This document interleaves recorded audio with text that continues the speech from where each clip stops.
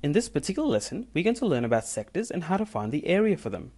Sectors, as we know, are simply portions of a full circle. So, in order to find the area of a sector, we first need to know what portion of the full circle it makes up.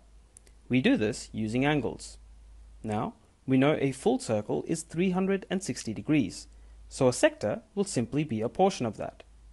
In this example, we have a pizza, where a slice has been cut out.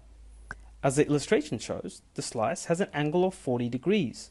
Now, this, as we know, is out of a total of 360 degrees, which represents the entire pizza. We also know that the area of a circle is determined by pi times radius squared. We know that the radius of this pizza is 15 centimeters. Therefore, to find the area of the sector, in other words, the area of the slice of pizza, we do 40 divided by 360, which is the portion, and then that is multiplied by the area of the full circle.